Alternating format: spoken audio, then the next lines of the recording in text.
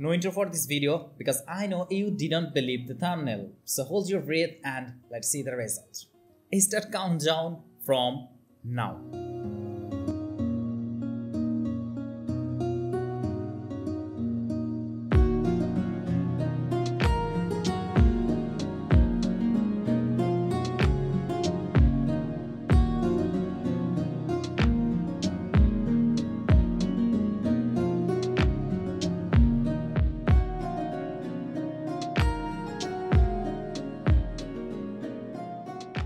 It's done. Look at this. This was the before and this is after.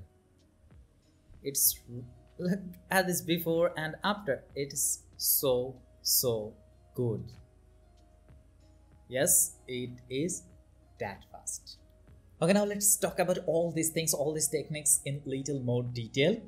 So for this, at first, delete the group one, so you can see the original picture here. Okay, so for the retouching, at first I want to remove the blemishes, and for this tutorial, for this retouching tutorial, I'm gonna use a third-party plugin by Retouch4me. So let's see how it works.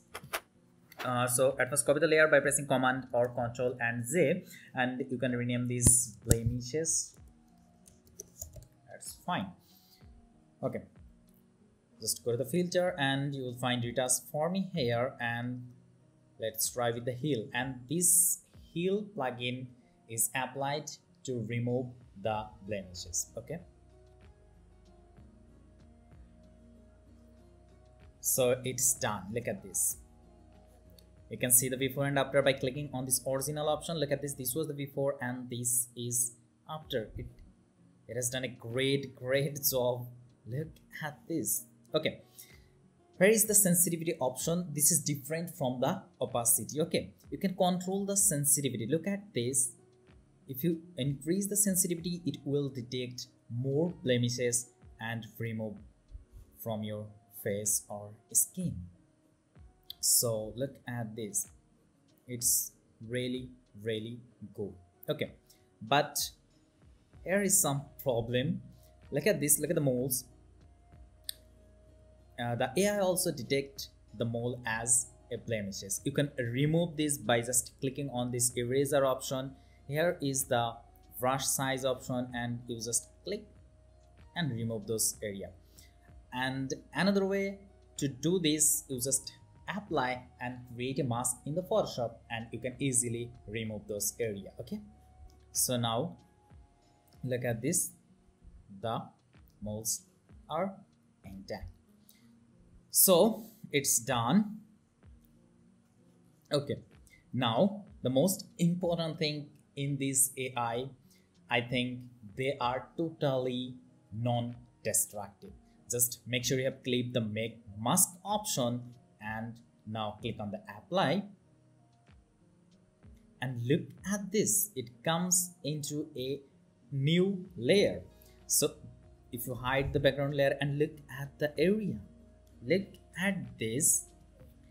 This is totally non-destructive, and that's why I love this AI so much. Look at this. This was the before and this is after. Okay, let's zoom in a little bit and see. This was the before and this is after. It has done a great job. Okay, then the next step. Okay, make another layer to apply the next effect by pressing Shift, Command, Option and E. That's it. And in this layer we'll apply dodge and burn. That's fine. Again, go to the filter, Retouch4me, and click on the dodge and burn option. Okay, it's done. Let's zoom in and see. Look at this very carefully. Look at this. This was the before and this is after. It's really good. Look at this. This was the before and this is after. Look at this area. Look at this.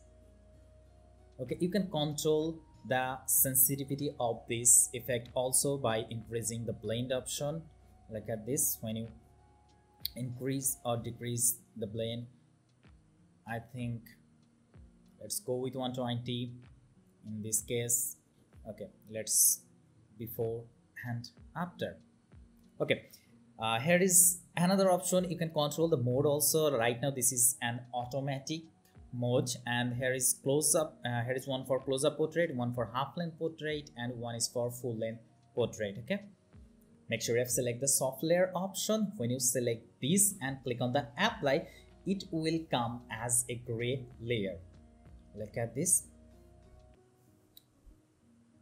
Look at this. This is insane, and this is unbelievable. You can see the every detail of your doors and barn, and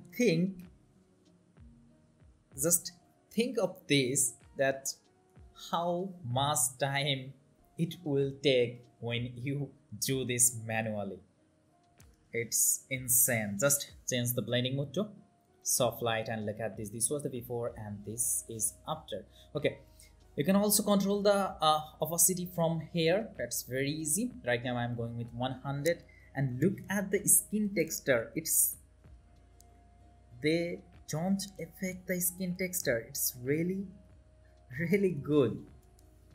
This was the before and this is after. It's okay. So the basic editing is done, but we will apply little more depth, little more shape, little more volume to the portrait. Okay, so for this, make another layer by pressing Shift, Option, Command and E, and let's rename it to depth.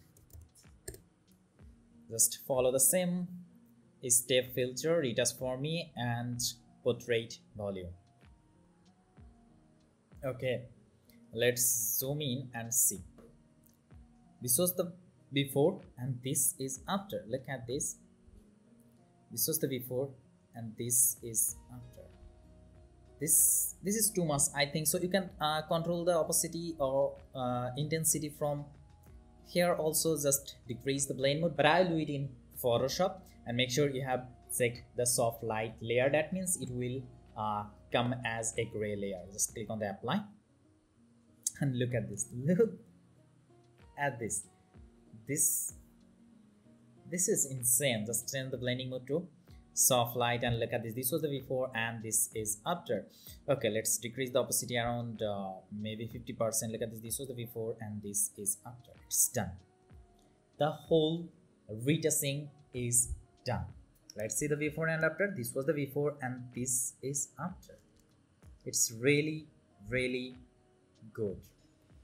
Okay, I love this AI. I really love this one because this is fast, this is accurate, this is 100% non-destructive. That is not available in the other AI, other retouching AI. So this is way ahead because of this non-destructive techniques. And also look at this texture. It keeps the texture just like the original picture. This is really good and it gives you more control. That's why I love this AI, and this is the best AI retouching AI. I think this is really good. And you will get an action by using this AI that is totally free. The link is on the description. Download it, load it, and retouch your photo just one click. Yes, just one click. I have already shown in the starting of the video. Just load this action, click, and the Photoshop will do the rest. Okay, so this is the best retouching AI so far. This is the best without any doubt. Still, if you have any confusion, just go to their website, download their demo version and apply to your picture and see the result, then decide to buy. And one more thing, you will get some discount if you download from the link of the description of this video. My suggestion is, if you're doing your work professionally and you have to retouch a lot of pictures, then this is for you because this is the best. So I will love this tutorial. If you did, hit the like button, leave your comments, and don't forget to subscribe.